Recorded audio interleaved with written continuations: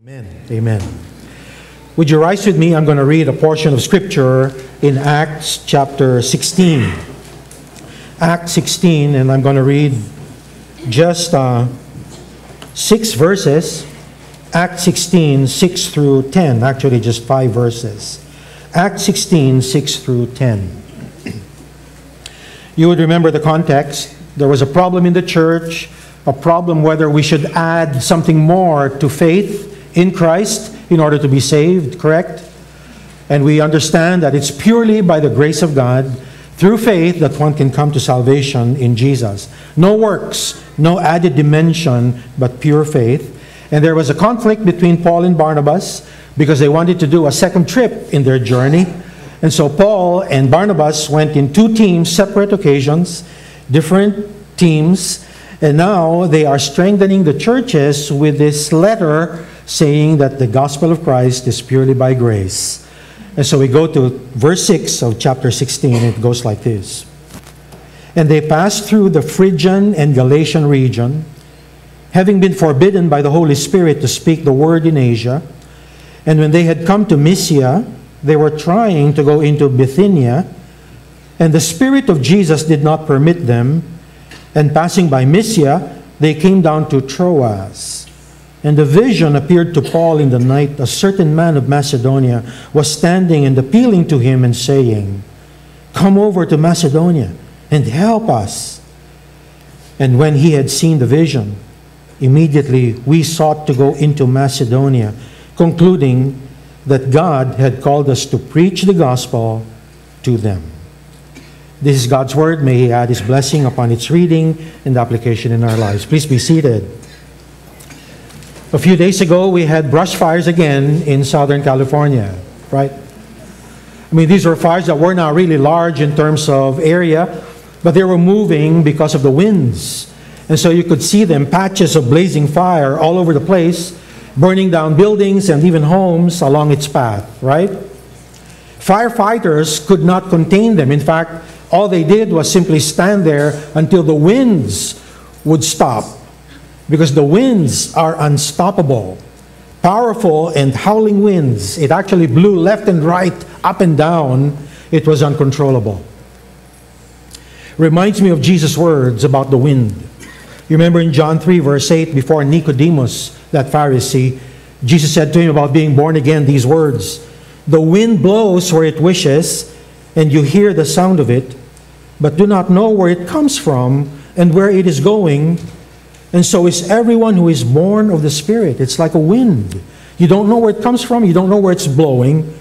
In the New Testament, that Greek word translated spirit is the same word translated wind. It's one word, pneuma.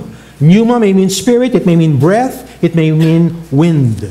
And the Spirit of God is like a wind. And this morning we're going to take a look at the Holy Spirit like a wind in our lives. And this is what I learned about this passage. You know, when we learn to hoist the sails of our hearts, like a ship, like a boat, when we learn to raise the sails of our hearts, the wind of the Holy Spirit will blow into those sails. And when He does blow into the sails of our hearts, the impossible means nothing. The possibilities become limitless. His mission gets done. And the church becomes stronger, and the church keeps moving forward. And so we see that at work in our passage this morning. A long passage because it has to do with Paul's visit to the province of Macedonia, the Macedonian call. But here's what I learned. Here's the first sermon, because there's 2 this morning. But it's going to be quick. Here's the first lesson.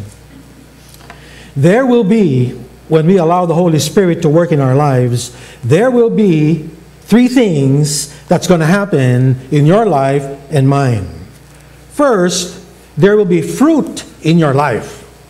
If you allow the Spirit to blow into the sail of your heart, there's going to be fruit in your life, like Galatians 5:22 says. But it's more than the fruit of the Holy Spirit in your life. It's going to be fruit of spiritual reproduction in your life. You're going to have children, sons and daughters in the faith. That's one fruit that will bear in your life. The second thing that happens is, with the fruit, there's going to be friction. Together with the fruit, there's going to be friction. In other words, many will oppose your message. Many will oppose Jesus Christ, not necessarily you, but they oppose your message, they oppose everything you stand for, they oppose Jesus Christ, and therefore by merely sharing the gospel of Christ, there will be friction. There's going to be fruit, there's going to be friction. But there's a third thing we learn. That as we persevere where the Spirit blows, as we persevere where He wants us to go, a furthering of His mission occurs. That's a third thing. A furthering of what He wants to do. More places, more people, a great harvest. That is how the wind blows. Now, as we look into this Macedonian call, remember, Macedonia is a province. It's a province back in the Roman Empire. That Macedonia is now part of Greece. It's not the northern Macedonia that we know today, but this is Macedonia is a province of Greece today. And this is the Macedonia that is the province of the whole Roman Empire during the time of Paul. Now you recognize they were in Antioch, right? Paul and Barnabas, they were in Antioch, they were fighting. And Paul said, we need to do a second trip. And in his first trip, they went as far as Galatia to Antioch in Pisidia. You'll see that over there. But that's what they plan to do. Just go back to those places in order to strengthen them, in order to deliver this letter about the purity of the gospel of grace. Second trip, but they had a fallout. One went south, Barnabas, went back to Cyprus, that island over there. And that's what he did together with Mark, John Mark. And Paul went north through Cilicia, the purple province that you see there. And so what happens here? It is at this place, Pisidian Antioch, which is probably the place that Paul actually takes the northern route instead of the western route to Asia, because there is a roadblock. He's forbidden by the Holy Spirit. You remember I read that passage, right? He was forbidden to keep moving westward to Asia.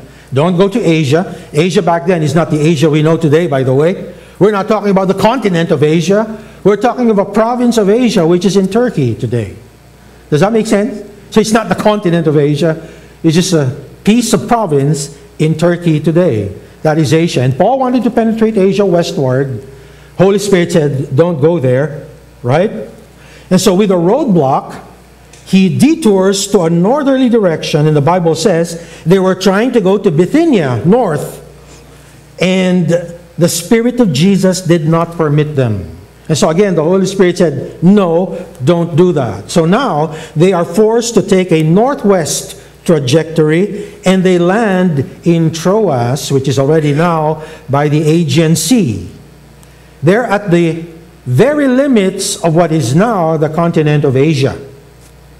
And they are about to cross over to what we know now is continental Europe. And so back in those days, it was all just Roman Empire. There was no Asia continent. There was no European continent, okay? We understand that. And so it is right here in Troas that a certain man of Macedonia appeared in a vision, appealing to Paul, saying, come over to Macedonia and help us. Now we understand that that help is not any kind of help. It is not financial help. It is not help build a building. It is actually spiritual help. Bring the gospel to us as well. That is what they concluded, right? They concluded that the help they needed was to bring the gospel of Christ to the province of Macedonia. And so the province of Macedonia is actually the yellow one, and they go to that province, they cross the sea, and in Macedonia there are 3 big cities. And that's what we're going to look at in our passage today. 3 big cities in Macedonia. One, Philippi. You know Philippi? There's a letter to the Philippians, right? Philippi. The second is Thessalonica, Thessalonians, right? That's the second city. And the third is Berea. Berea, the city. Now, there's no letter to the Bereans. Only the 2, right? Philippians and Thessalonians. Those are cities of Macedonia. And so the Macedonian vision had to do with these 3 cities that Paul and his team visited. Now, what do we learn? Holy Spirit blocked Asia. Holy Spirit blocked Bithynia. And they allowed, through the vision, to go to Macedonia. And in Macedonia, we see the fruit of their labor. Here's a point I want to make. When we follow the Holy Spirit, fruit will inevitably result. The fruit will issue in friction, but a furthering of God's plan is accomplished. That's the sermon this morning. We're ended. We're not. That's just the first sermon. We're going to the second. But that is the main idea. As we follow the Spirit wind in our lives to blow into the sail of our hearts, He will actually take us to places you and I cannot even imagine. We can have visions, of course. We can have plans, of course. But we always lay that down before the Spirit of God because He has veto power over all of our plans. We yield to where He drives us, right? Okay, so as we follow the Spirit of God, He's going to lead us here in Macedonia, 3 things to consider where the Spirit of God leads. And I would call these 3 things the stepping stones to a fruitful mission in Jesus Christ. He emphasizes in these 3 cities where the Spirit wind blows, 3 major areas like stepping stones to have a successful fruit in our lives. And so this is the second sermon. What are those 3 stepping stones? The first is what I would call the Spirit leads to an array of different audience backgrounds. Chapter 16, we begin with Philippi, the first city that they're actually able to visit. Of course, Paul's MO, right, modus operandi, in a new town is to visit what? The synagogue. That's what he does all the time in a new city. But guess what? In Philippi, there was no synagogue. In other words, there was not the quorum of 10 Jewish men to form a synagogue, which is Jewish law. They could not put up a synagogue because there were no 10 Jewish men committed enough to start a gathering of Jews. No synagogue. So where does he go? The second thing he goes to as a Jew is a place of prayer. You know what a place of prayer is? That's like a minor church, so to speak. But now it's filled with women. Because remember, the synagogue cannot have, it needs 10 men, not women, but 10 men, male. And so there might be 100 women, but they cannot form a synagogue under Jewish law. And so they only had a place of prayer. That's what they called it. And so that's where Paul and his team went, to the place of prayer. And there they found a woman. Touch point, number 1. And here's where the Spirit takes this encounter. That woman is named Lydia. She's a businesswoman.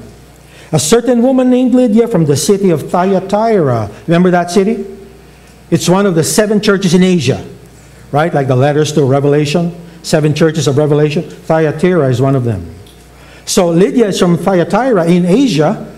And so you would imagine from Asia in the west, she moves to Philippi east, right? So she's a businesswoman, a seller of purple fabrics, a worshiper of God, who was listening to Paul. And so Paul was sharing, she was listening, and it says, the Lord opened her heart to respond to the things spoken by Paul. So evidently Lydia was well-to-do. Thyatira, we know, is actually a thriving place for purple dye. Jubus. Purple dye. And so Lydia, thinking, man, this thing really is exploding in Thyatira. Might as well bring it to some other place where we can make more money, right? And she brings it to Philippi. And her business is thriving. We know that because she had a big house. And she had a big household. And she could actually entertain the whole church that was planted in this endeavor. So we know that of Lydia. And so when she heard the gospel, the Lord opened her heart. What do we learn there? Somebody needs to share the gospel, and when somebody shares the gospel, God is the one at work opening people's hearts. In other words, the opening of people's hearts comes by sharing of the gospel. The two always go together. There needs to be a sharing, and the Holy Spirit will open the heart. So, you see, even when your husband, even when your wife, even when your neighbor, your parents, your schoolmate, your office mate, they might have a hard heart, according to our own estimation. But the only way that that can change is when they hear the good news and the Lord works on their heart. Does that make sense? In other words, it is never a barrier simply by assuming, oh, he's got really a hard heart. In fact, that is premium to say that person needs to hear for the Spirit of God to work in the heart, because the two go together. Does that make sense? And so the change of heart comes two ways. They need to hear, and the Lord opens the heart. So Lydia and her household were all baptized. In other words, she believed. Lord opened her heart. She received the gospel, believed in Christ, got baptized, and she offered free lodging to Paul and his team. And so what's the next thing? In Philippi, Spirit's next assignment. And so remember, a businesswoman, female, right? Spirit's next assignment, a slave girl. It happened that as we were going to the place of prayer, a certain slave girl, having a spirit of divination, met us, who was bringing her masters much profit by fortune telling. But Paul was greatly annoyed and turned and said, I command you in the name of Jesus Christ to come out of her. And it came out at that very moment. Now, the story doesn't actually say that the she-slave became a believer. It doesn't say. But it is implied in the text. Why do we say that? Because every time Jesus himself exorcises a demon in the Gospels, that person who now has been healed from demon possession comes to believe in Jesus Christ. And so it's fairly obvious that this slave girl also became a believer in Christ. So, this is double trouble for the masters of the slave girl, right? Double trouble. Why? Well, she doesn't do fortune telling anymore, which is the source of income for the masters. No more horoscopes, no more Ouija boards, no more tarot cards, no more looking at the stars. No more of that, because no longer is she possessed by a spirit of divination. She's clean and free of that. And so no more money for the masters and no more slave for the masters. Double trouble. So what happens? Friction time. With that fruit is opposition. So the masters, what do? They drag Paul and Silas to the city center before the law enforcers. Now, it's a very clever thing what they did. When they brought them to the magistrates, that is the law enforcers, the judges, they brought them before them and they charged them because of their anger. You know, the real reason for charging them, for their fury, the real reason is economic, right? But you see, they're clever, and they presented before the judges this legal charge against these movers in terms of what would appeal to Roman sensibilities.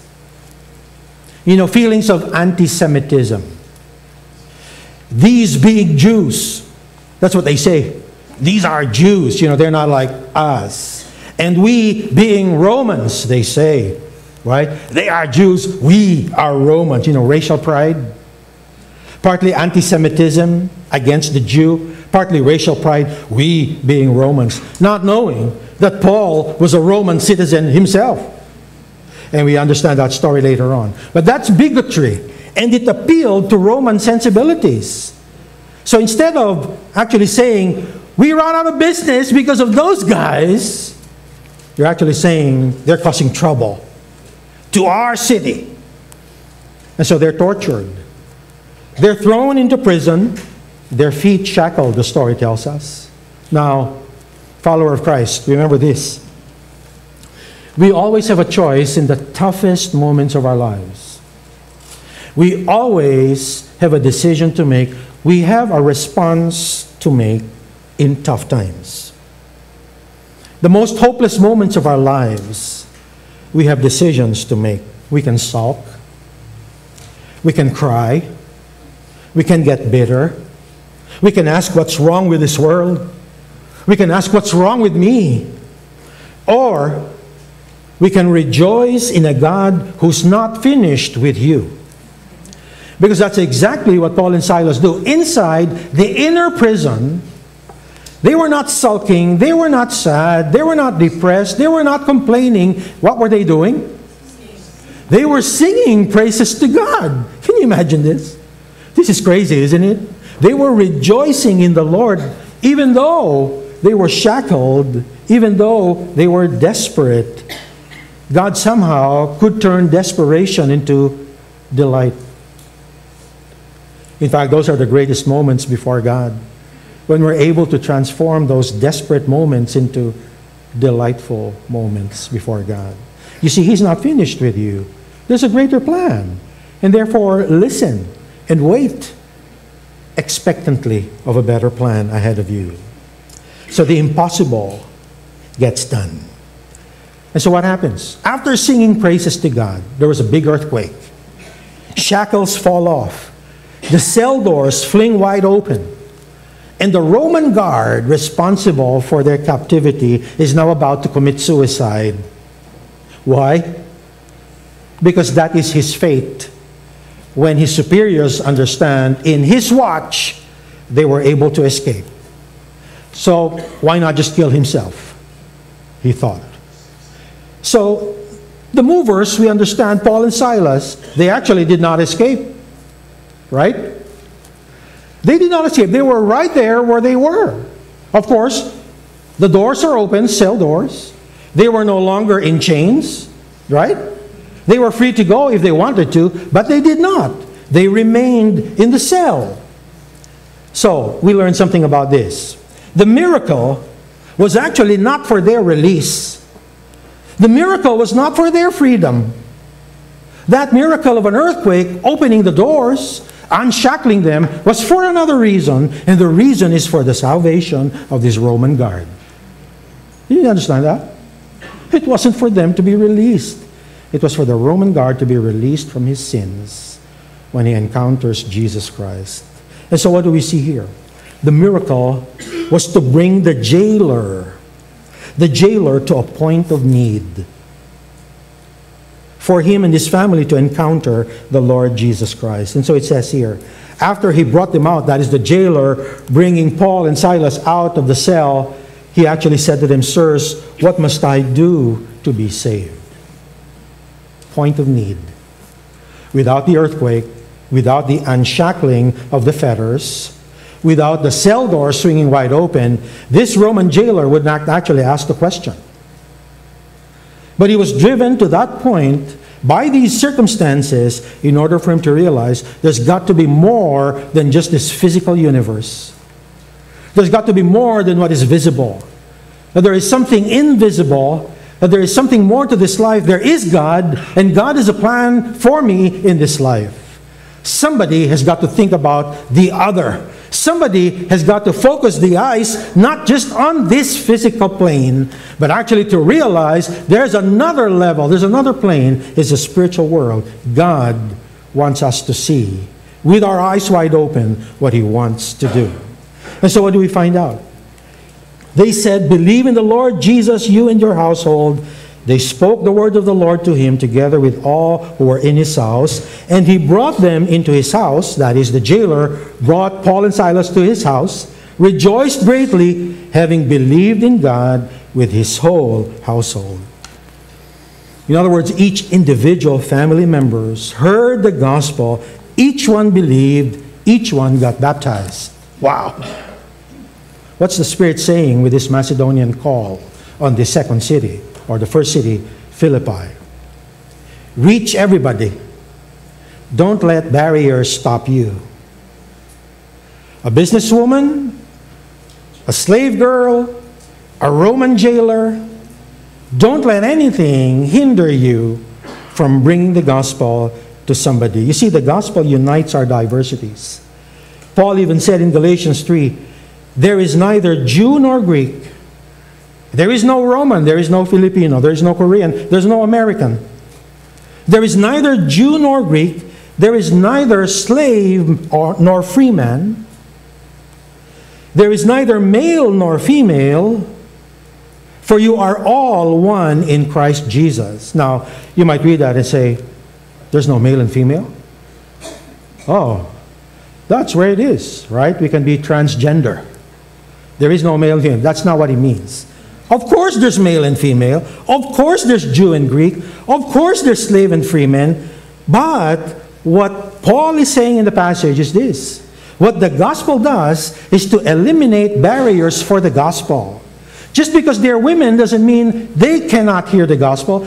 Just because they're businesswomen doesn't mean they cannot hear the gospel. Just because they're a slave, they cannot hear. Just because they are free, they cannot hear. Everybody needs to hear. The gospel unites our diversities. We are all one in Christ Jesus. What are the barriers you see around you? Because that's the first stepping stone to sharing the gospel. Barriers are there not to block, but to overcome. And so when you see a barrier before somebody and you say, man, how do I share the gospel with this guy? He looks really notorious. You know what I'm saying? I mean, he holds a gun right beside him. And so I'm not sure what's going to happen there. Think of the barrier as things overcome by the Spirit of God. And so the next thing we know, the movers are released. And they move to the next city, which is? Hello? Thessalonica is the next city Paul visits. Now, Thessalonica is the capital city of Macedonia. Not Philippi. Thessalonica is the capital of the province of Macedonia. So where would Paul go? First, synagogue, right? Of course, he goes to the synagogue. And so here you go. Pay attention to the ways Paul shared the gospel, because I think this is the second stepping stone. So not only share the gospel to whoever, regardless of the barriers, share the gospel. Secondly, using different methods of sharing the gospel.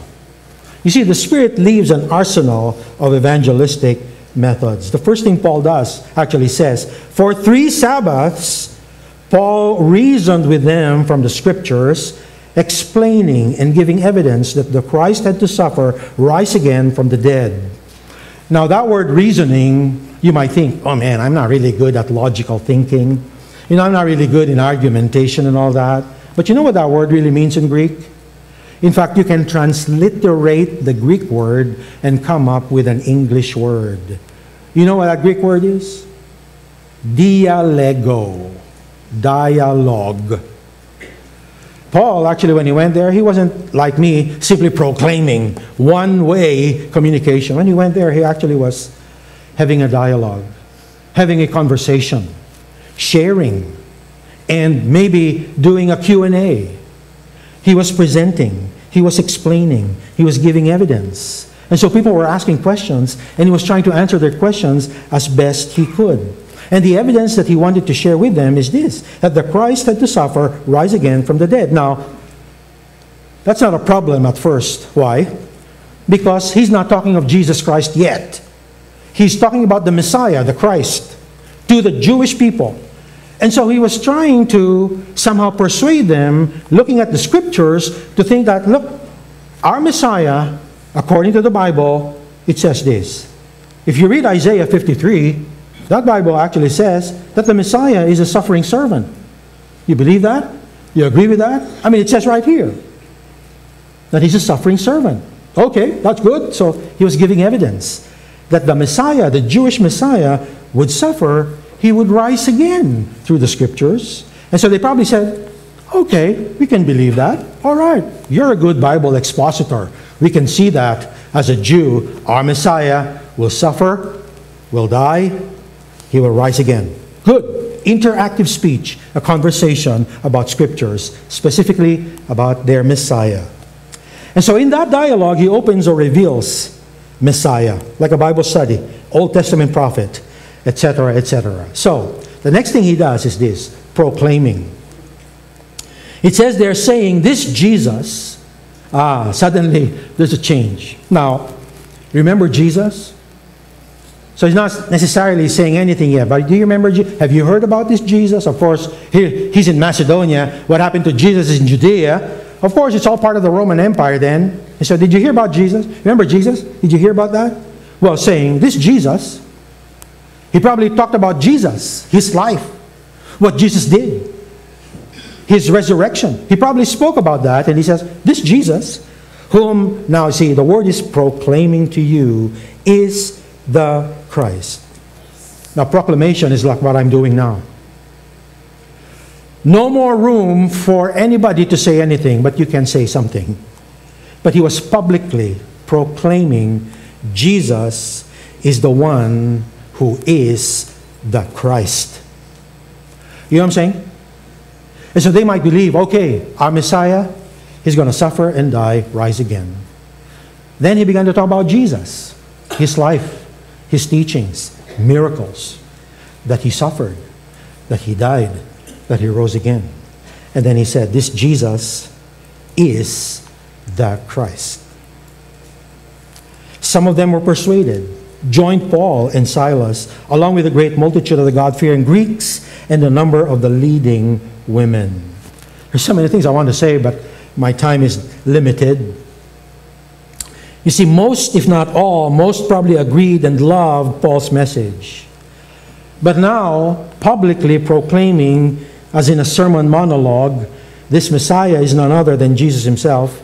Jesus is the one you've been waiting. Jesus is the one you've been hoping. Jesus is the one who would be the Lord and Savior of your life. Not all believed, but some did. Some did. You see how he shares? He simply says, our Christ, our Messiah is like this according to Scripture. Now, there's somebody who claims to be the Christ, this Jesus, and I'll tell you about him. And then later on, this Jesus is that Messiah. And I proclaim to you right now, there is no salvation in any other name but in Jesus alone, by faith, by his grace. Proclamation, right? And so there's various ways of sharing the good news. It just depends on what your audience is like.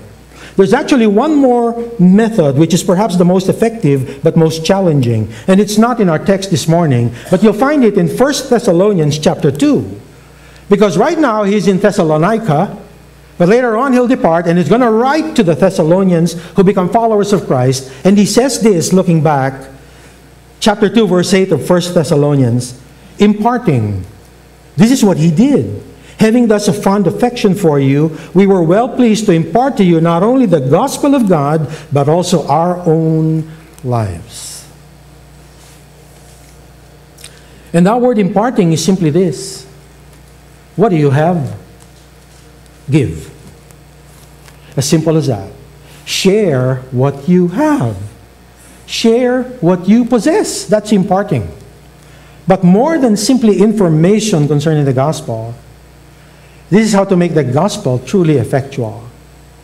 He shared his own life. That's an investment. And that's probably not everybody can do. I can share you information. I can share you a gospel tract. But I'm not willing to share 2 hours of my life every week with you.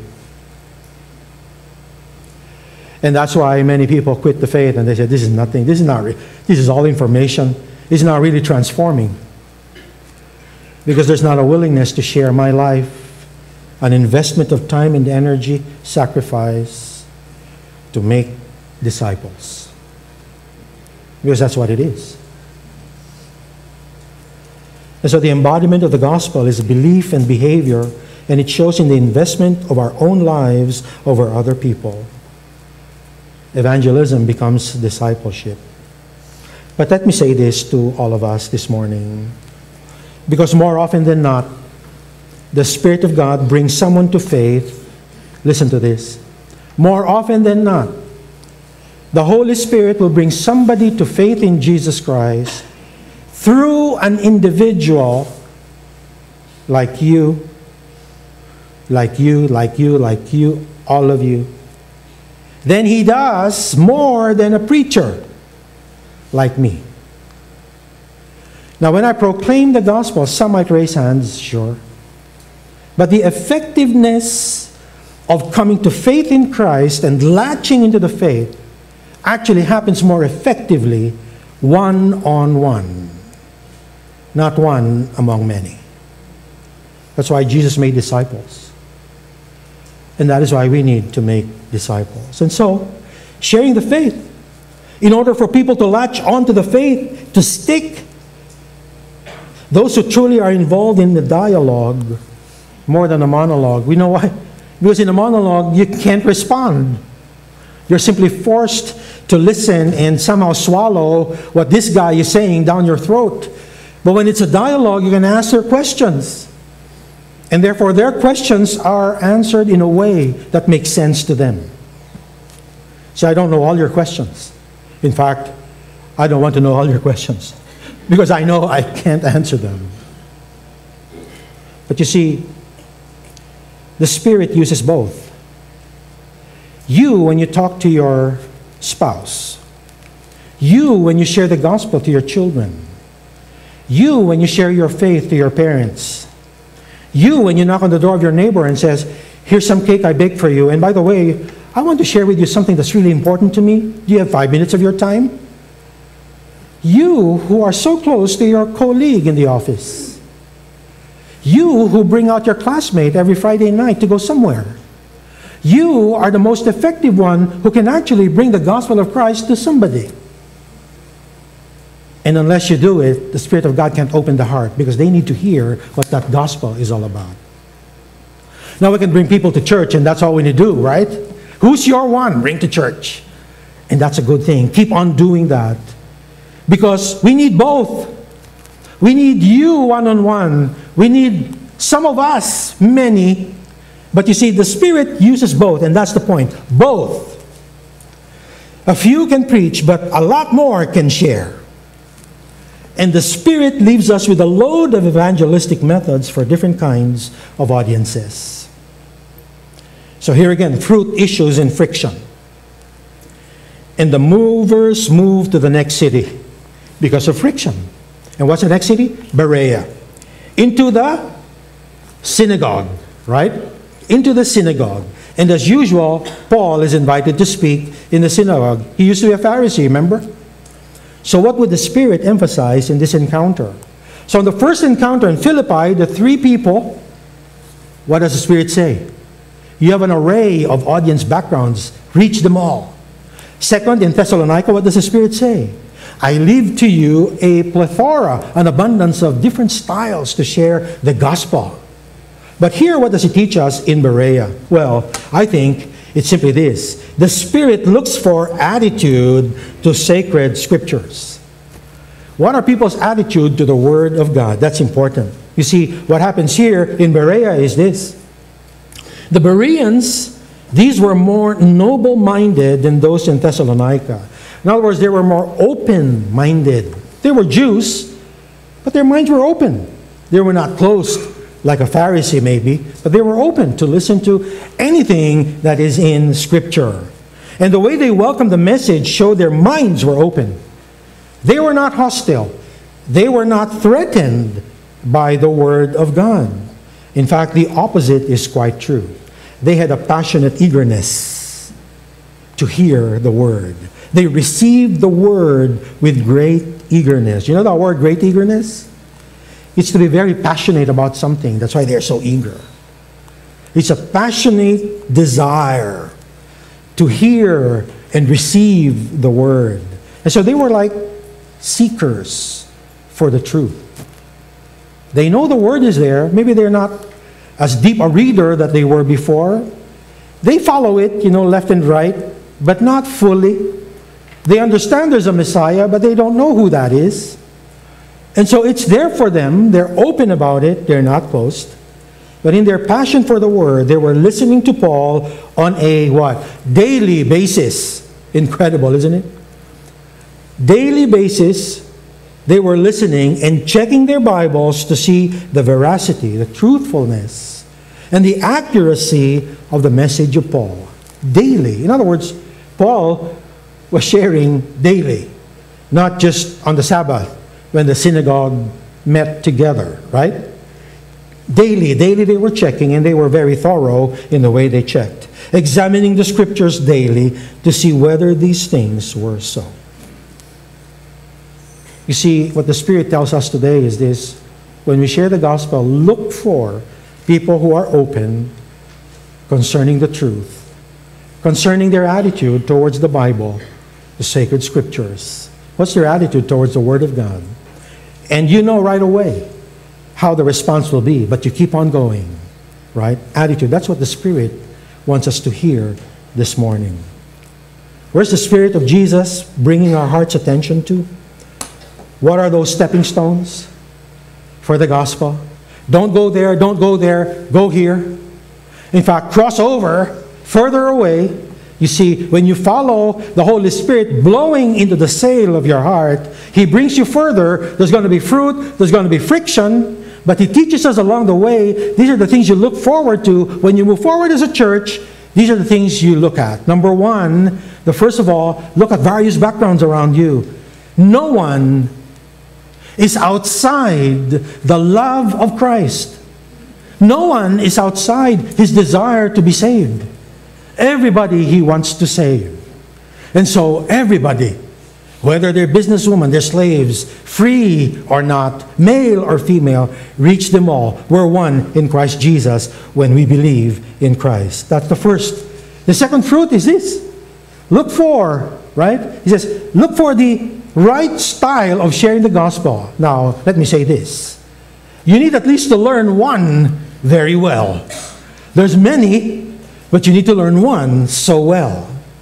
And so attend next week's and the next week's training so that you might know one, at least one, right? Amen. Now, that's just an advertisement. Now, continuing on. And so you need to learn one. There's plenty of styles. Impart your own life. But here's the third, of course, this one. Look for the attitudes concerning the Word of God. If they're open to the Word, go right in front of it. Go for the dagger, as they say. Because that guy is a seeker. That guy is a seeker. So, what does the Spirit do when you raise the sail of your heart? Some things that you deem impossible in your life right now. Some things you'll probably say, that'll never happen to my life. Well, guess what? That's exactly what He wants you to think and to overcome. Because He's going to do something special to your life if you raise the sail of your heart. Now, what does that mean?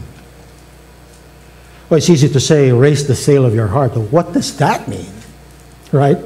I mean, I don't have a sail in my heart. What does that mean? Well, let me tell you a story first. I'll explain what it means. Years ago, while we were living in Singapore, we felt a tug in our hearts to say, you know, God wants us to reach a Muslim. It's probably going to be difficult in Singapore because of religious tolerance. But maybe we should do something. Maybe we should take a ferry to the next island, which is already Indonesia, and there just start something. Maybe we can go over there and visit orphans.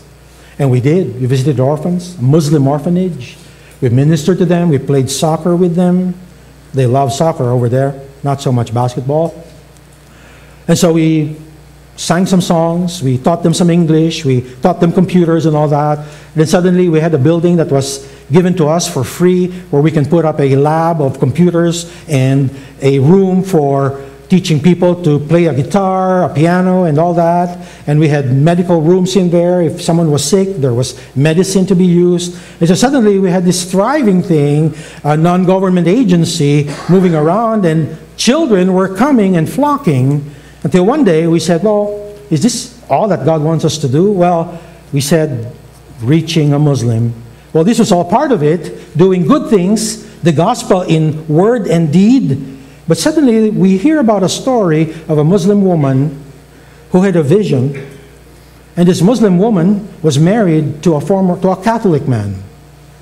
And they kept those religions separate. She retained her Muslim identity, he retained his Catholic identity. They were married, they had children. Half of the children were Catholic, half became Muslim. So they kept it that way until he passed away. And one night this Muslim by the name of Siti actually had a dream of her husband, who was already dead. And she interpreted the dream appearing before her husband, saying, come unto me. Come to be like me. She interpreted that message as, come to my faith. And in her mind, it was simply, how do I become a Christian? And so she went back to the Muslim school where she was teaching, and all her children were given scholarships to attend the school. And she went to the school and she said, I think I have to resign. And they said, why? Because I have to be a Christian. She was not even a Christian yet. But because I have to be a Christian, because I saw my husband. And when she did that, guess what? All her children were expelled from the school. Of course, she didn't have a job. Her children were now out of school. What does she do? Well, we hear about this woman through another person who now approaches me. And he said, can you do something about city? Why? Why me? I mean, there's so many Indonesian churches. Well, that's because there's a church right beside that school. She knocked on the door of that church. Pastor went out and the pastor said, oh, no. I can't do anything about you. I'm right beside the Muslim school. They're going to kill me if I do anything with you. They know you. You become a Christian. You attend my church. We're dead. No. And so look farther away, Singapore. And so contact me. Can you do anything about this? And so we came to Indonesia, this island, brought Suzette with me, and Suzette shared the gospel to her. You see, openness already, but she still needed to hear the gospel in order to indeed have that transaction in her spirit. Now she is truly converted to Christ, believing in Christ. And then she was baptized, and I had the honor of baptizing. You know, the women do the hard work. The men just do the, let's just go to the water and there you go. But it's the women who shares. Men step up. What's the point in all that? The point is this. For the Holy Spirit to blow in and direct your life where He wishes, you have to move forward by faith. Raising the sail of your heart simply means you've got to move forward. No matter how little that step is, you've got to move forward by faith. You see, Paul and his team just kept moving forward because they understood the call, the Great Commission. They just kept moving forward as little as they could, and as they did, the Spirit blew. Right? We've got to make this forward motion in our lives by faith. You see, He will not move. He will not steer your life without motion on your part. Have you tried turning the steering wheel of your vehicle when you're stationary? It's so difficult, isn't it? There's a lot of friction. But when you move a little bit, it's much easier to steer that wheel, right? It's the same with the Spirit of God. You've got to move forward a bit. That's raising the sail of your heart by faith. Move forward a bit and say, Holy Spirit, come blow your wind into my life and direct my life where you want to take it, and I'm going to follow you. The Spirit wind is like an airplane. An airplane won't lift unless it moves, and the Spirit lifts it up as it moves against that friction. When we obey God's call, when we obey the Spirit of God in your life, when we move forward in faith, the Holy Spirit will lift you, will direct you where He wants to take you. You want to do that? I want to do that. I'm not sure where it's going to take my life, but I am willing for Him to take the sail of my heart, bring it where He wants us to be. Now, what is that forward movement? Maybe it's simply joining a prayer corner, another ad. Maybe it's joining the training on sharing your faith next week. Maybe it's finally saying yes to an invitation to go through disciple making or join a small group. Maybe it's making the first move and seeking the forgiveness of a loved one. Maybe it's simply saying, Lord, I'm done with this sin. No more of it. I'm going to make the first move. Lord, blow your Spirit with me. But whatever it is, you need to make that first move. You must hoist the sail of your heart and say, Lord, I am willing. Blow into this sail of mine. Take it where you want to bring it. So I don't know what kind of movement you need to make right now. You alone know that, and I won't tell you what that is. But if you want the Spirit of God to blow into your life and direct you like He's never done before, you've got to move. No matter how small a step it is. And what I'm going to do this morning is simple. If you want the Spirit to blow into your life, you made a decision to move forward on a certain something in your life. Lord, I'm going to do this. Take a small step. Lord, I'm going to do this. And I'm raising the sail of my heart. Blow into that wind. What I'm going to do is ask you to come forward right here. Because what I'm going to do is I'm just going to pray for you, that's all. But you're saying, Lord, I'm going to take that first step. Only I know what that is. But I'm going to raise that sail of my heart for your Spirit to blow into, take me where you want to take me. So you come forward, I'm going to pray for you while the music is playing. Would you do that? So I'm going to pray a little bit. As I pray, you can stand, come forward. I'm going to pray some more. Then we're going to end. Okay? Let's pray. Father, I thank you. Thank you for your word. Your Spirit is a wind. He is alive. He quickens our spirits, our souls. He's the one who activates the sedentary spiritual life. And so, Lord, help us. Help us to take that first step of faith, raising the sails of our heart for you to blow into. Lord, move in your people so that, Lord, they take that necessary step, no matter how small. Blow, Spirit of God. Blow into our lives. In Jesus' name, amen. If there's more of you who want to come forward, please do so. Come right now. Come closer.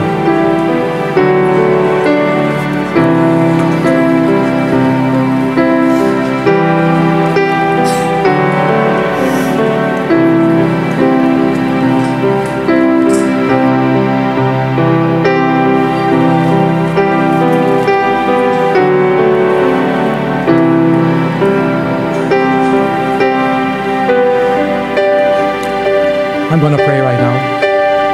Yes, you may still come while I pray. Father, here are your children. Lord, by faith, they are saying in their heart before you, Lord, here's the first step I'm going to make. It might be small in your eyes, but nonetheless, they are steps of faith.